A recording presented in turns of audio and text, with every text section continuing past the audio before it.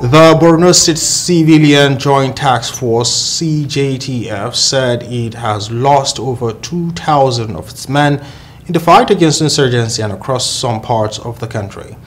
The paramilitary agents revealed this during a press briefing in Maiduguri, where it appealed to security agencies to arrest imposters parading themselves as leadership of the civilian JTF. It also disclosed that it has expanded its operation to the northwest, including countries like Chad, Niger, and Cameroon. The spokesman of the civilian JTF, Bashir Abbas, warned bandits, kidnappers, and terrorists to cease from disturbing the peace of Nigeria.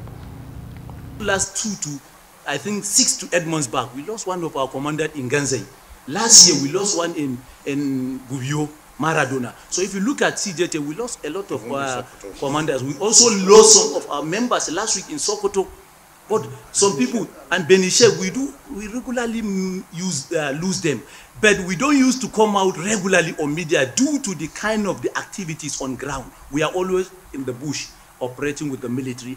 Our own mission or our own target to achieve our goal is to bring peace, restore peace.